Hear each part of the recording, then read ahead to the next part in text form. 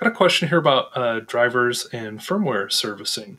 Would you recommend using the Windows Update for Business drivers and firmware tool as opposed to any other solution?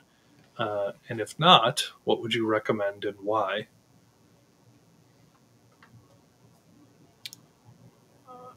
I mean, it obviously depends. As always, it depends. If you're an Intune only customer, that is about the only solution there is. That is also hardware independent, unless you want to write scripts yourself to do the same thing.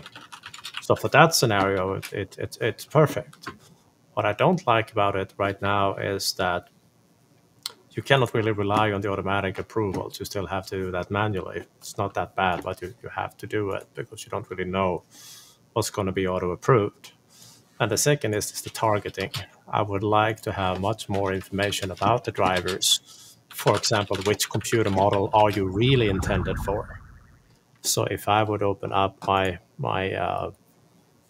console and Intune,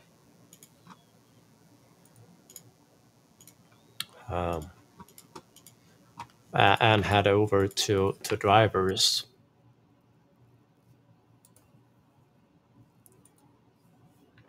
sure, I created these policies. I gave them the name by model, and I sure added in my models in it. But I kind of wanted to know that when I click a driver and look at that list, that the vendor also did that. I want them to tell me, yeah, this is indeed for that model. Currently, that doesn't show up in here.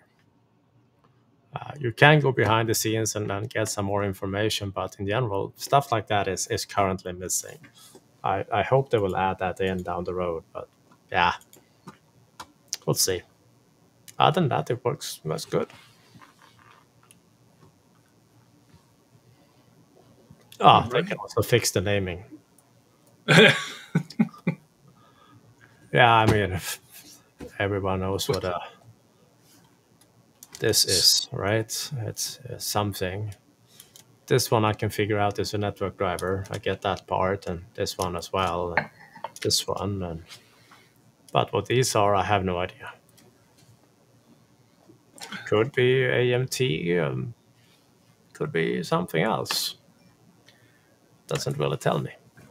No, and especially adds to the confusion when you see one might surmise that based on the release date and the versions, that's actually two different software components. I'll say so, because this versioning here versus this version number here is very much different. Yep. So yeah, hopefully they're getting there at some point. Config man is easier.